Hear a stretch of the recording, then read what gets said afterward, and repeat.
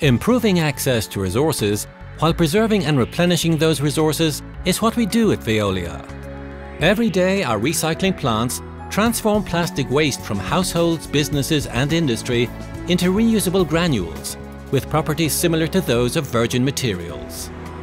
Our solutions support an evolving plastics industry by offering a responsible alternative to reduce pollution and protect ecosystems.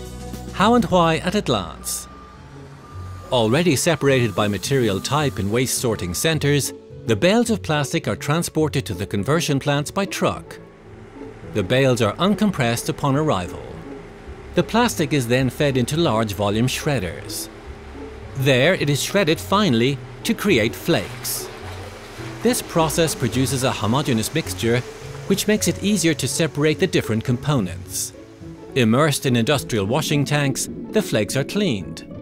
Then they are mixed by paddle wheel systems inside a sink float separation tank. Some low-density plastics, such as bottle tops, float and gather on the surface. Other plastics sink by themselves to the bottom where they can be collected. The wastewater is treated and reused in a closed circuit. After being thoroughly rinsed, the flakes are then dried in a centrifuge, which uses suction to filter out the lightest residues, such as fragments of labels. The remaining impurities are identified by a cascading optical sorting system and blown away. The flakes are then stored in silos by category. This preparation ensures that the flake's purity is similar to that of virgin plastic. However, they do not yet match client expectations for raw materials. The chemical, physical and mechanical properties of each type of plastic are studied and characterized in the laboratory. Standardized trials and bench testing guarantee that the data is reliable and representative. This precise knowledge of plastic sources allows Veolia to produce the required raw material.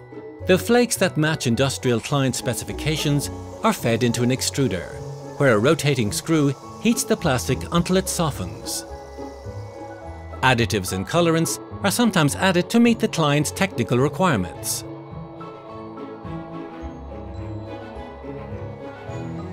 The material is then cut into granules. Once dried, these plastic granules are stored in silos or packaged in big bags. The laboratory inspects the product to make sure it complies with technical specifications and regulatory requirements. Once approved, the new raw material is ready for industrial usage. By controlling the plastic recycling procedure from start to finish, from sorting waste to delivering tailor-made raw materials, we provide solutions that promote the development of a circular economy essential for the protection of the environment.